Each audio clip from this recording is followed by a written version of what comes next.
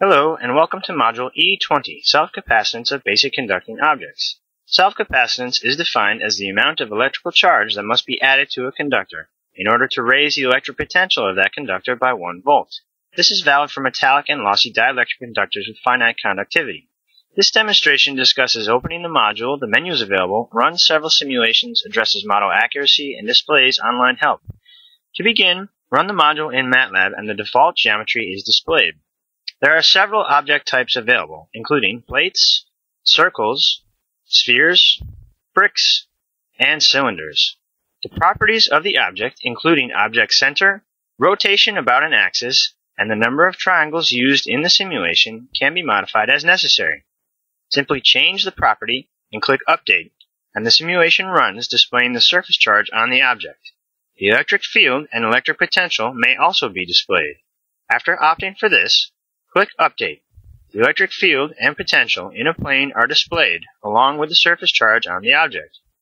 A separate window can be opened, and the simulation domain may be rotated to facilitate viewing of the object and enhance the educational benefits of the module.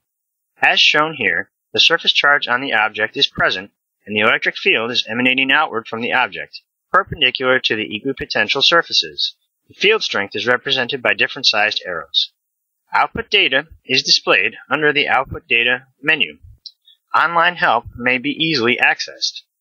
The help goes into great detail on all aspects of the program, including the default parameters, all available menus, and every option under each menu. The help also includes recommendations for producing fast and accurate simulations. When exiting the program, the current configuration can be saved for later use and easily reloaded. Model accuracy is quite good as compared with the analytic solution.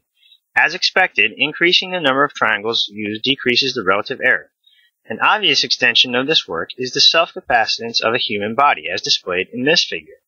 High concentrations of charge are present at body extremities. For more information on this and other modules, please visit nevaelectromagnetics.com/module library. Thank you.